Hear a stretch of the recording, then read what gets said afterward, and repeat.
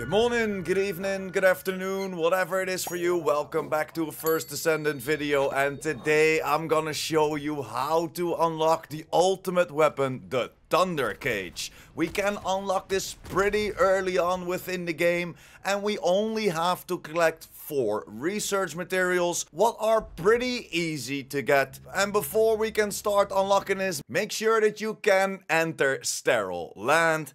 And within Sterile Land we can find all the 4 pieces to craft this Thunder Cage. And for the first piece within Sterile Land we need to go to Rockfall. For Rockfall we can unlock the Polymer synthesis, or however you like to pronounce that, while playing the external reactor. And again, within Rockfall. Rockfall is the left area within Sterile Lands, and we only have to defeat this external reactor. We can do this pretty fast, but there is a little catch behind it, as there is a 20% drop chance for this first piece. So you might want to play it a couple of times, and then of course, after the activity is done, whenever you completed it, make sure to check your rewards and if the Polymer synthesis is in there. Then for the second piece we need to find the synthetic fiber, and we can find it in the repository, again within Sterile Lands. This is the middle area on the right side. The PurePrime activity again is a very quick and easy activity to do. It only sets you back a couple of minutes, but again it has a 20% drop chance to give you that synthetic fiber. So you might want to play it a couple of times, and again after you completed this activity, make sure to check your rewards if you get this fiber. And then we're going for the third piece, the Nano tubes. We can unlock this while playing the high-powered jammer, and we can find this in the restricted zone. The restricted zone is the area all the way down in Sterile Lands. I will highlight it for you, and then we only have to play the high-powered jammer.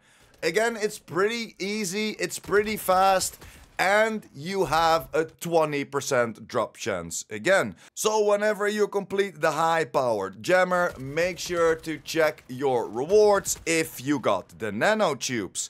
And now that we collected the first 3 pieces, now it's time to hunt down the blueprint to craft this beautiful ultimate weapon. For the blueprint we need to complete the logistics facility, and we can find that in the ironworks area, and the ironworks areas on the top right of Sterile Lands.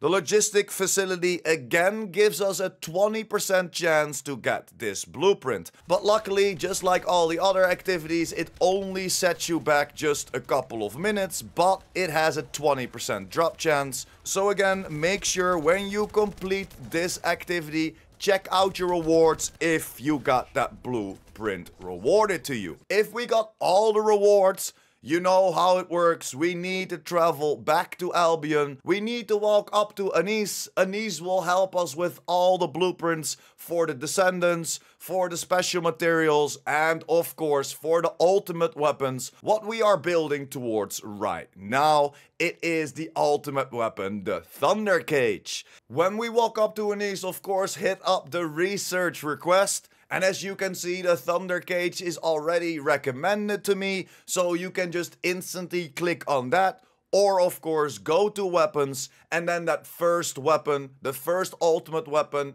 is the Thunder Cage. And as you can see, we collected everything. And then we can start at research request. It only requires you to be a mastery rank level 1, and the research only sets you back 100,000 gold, and that's the in-game currency. When we research this request, you see it takes up to 4 hours to craft this. You can of course use Caliber, the premium credits within the game, to speed up this crafting and instantly get it gifted to you.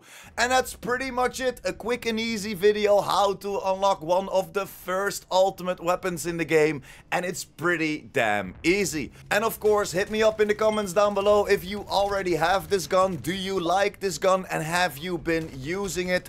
Or did you craft it and skip over it because there are some other weapons that you enjoy a little bit more in the first Descendant? I would love to know your opinion, but that's it for me. Thank you very much for sticking until the end. Like the video if it helped you out in any way or form, or of course, you liked the video. And if you're new here and or you want to be updated by the first Descendant, make sure to hit that subscribe button as well. And I will see you in the next one. PurePrime out.